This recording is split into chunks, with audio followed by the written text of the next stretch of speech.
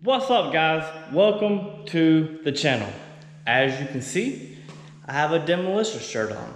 Why is that? Because we are restoring Demolition's old Humvee. I picked it up about a week and a half ago from Custom Combat Trucks. We drove it home and we have leaks. So right now it is actually in the diesel shop.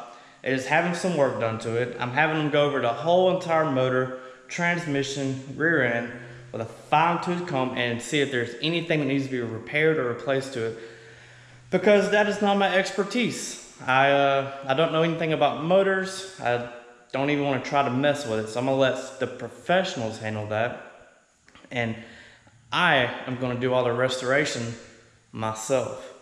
So what I want you guys to do is, I want to take you guys along with me. I want you guys to watch this step by step on everything that we are doing to it. And I want to get your input and feedback on what you guys think about it.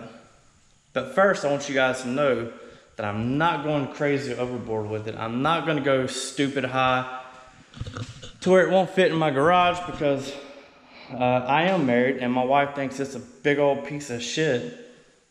But she don't understand the badassery it is from a guy's point.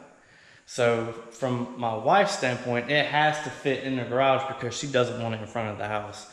But I'm hoping in time that will change her opinion on everything about it. What's up, guys? We are back.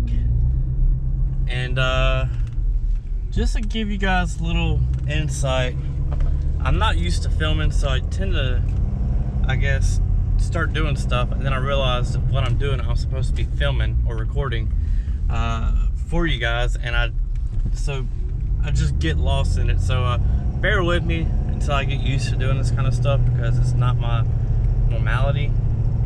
But do have an update on some parts. I have the first set of mods that have been delivered to the house, and we are headed there now to hijack them and hide them from the missus, so she doesn't know. I don't think she'll be able to tell a difference, but I'm sure she'll watch the video and be like, WTF. But it's better to ask for forgiveness than permission. She gets to do all her horse stuff anyway, so it's a fair trade. But anyways, that's where we're headed now.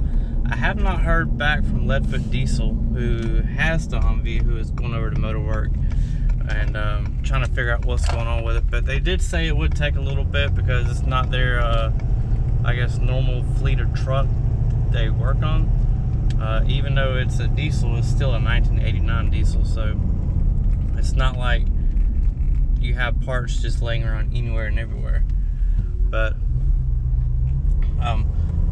I guess this weekend I'll have some pretty cool videos, because I will be tearing, hopefully I get the truck back by tomorrow, but I will be tearing the truck down if I get it back tomorrow and starting to do the mods and the upgrades to it.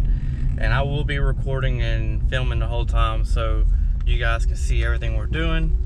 And I really would like you guys' feedback on this. I know I said it a couple times now, but you know, I do want you guys to be part of it and to see the thing turn into more badass than what it already is, and enjoy it. But also, what I do want to say, because this is about to be the end of the video, if you can, go follow me on Instagram. I don't have any followers because I haven't had social media in 3 years.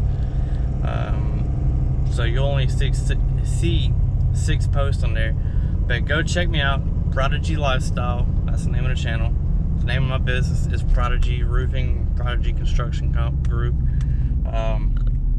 So Prodigy Lifestyle, that was the name of the channel. But anyways, if you can, go drop a like, follow me. I'll be posting teaser pics on that, and also for YouTube, if you can, subscribe and hit that notification bell, so every time I post a new video, you will see the series of it. But until then, I will see you next time.